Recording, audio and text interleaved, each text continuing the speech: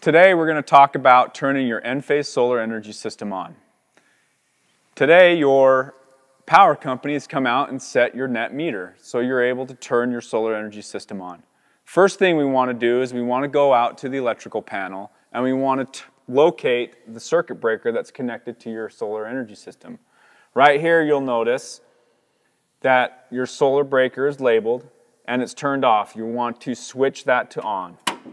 What that does is that will turn on your Enphase combiner panel, which is right here. And what that next thing you want to do is you want to open this up,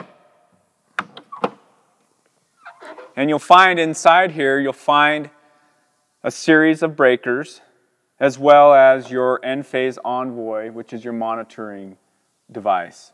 You'll notice that the Envoy's lights will be turned on and the breaker to the Envoy will be switched on.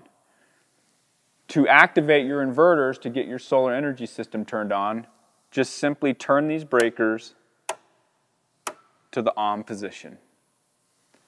Once they're turned on, your system will be activated and you will start generating power.